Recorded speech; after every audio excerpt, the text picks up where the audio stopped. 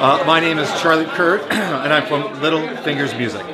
What am I doing? I have written a play. The play is called Rock Garden Party, and it is a interactive rock operetta with two themes. One is Keep the Garden Green theme. The second one is empathy. It is we're kids, I'd say ages 3 to 10. Okay. There's a drought in a garden. Okay. How do you end a drought? Make it rain. How do you make it rain? Learn how to speak the language of nature. How do you speak the language of nature?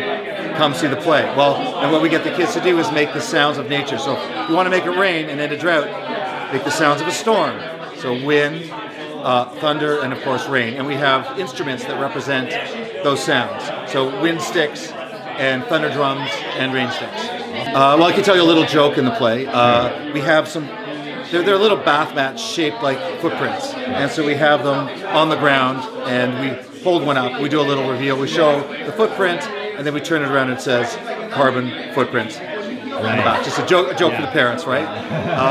So what we're trying to do with the play is make children more aware. It's a very positive message.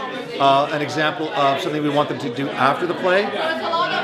Go to your garden, plant something you can eat. Oh, nice. So they begin to understand the cycle of where food comes from. There's a joke in the play as well.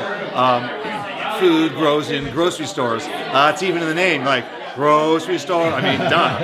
I play an oblivious skateboarder, and so his character arc is he learns to appreciate nature, and instead of skateboarding in the city on concrete, he wants to surf in the natural waters of the garden. And our website, of course, is littlefingersmusic.com, and there's our logo.